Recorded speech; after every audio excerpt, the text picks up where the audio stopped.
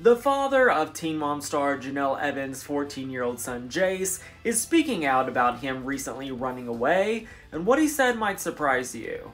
Andrew posted a video on social media and said, "Jace, you're 14 years old, and I heard that you ran away twice. We need to talk." Andrew said, "Your mom and grandma said that once you turn a teenager, I would be allowed to talk to you. Well, now's the time, and you ran away."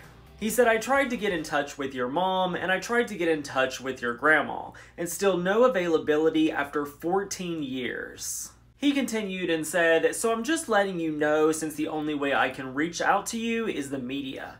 Want to talk, want to see me, want to Zoom, whatever you want, I'm right here and always will be."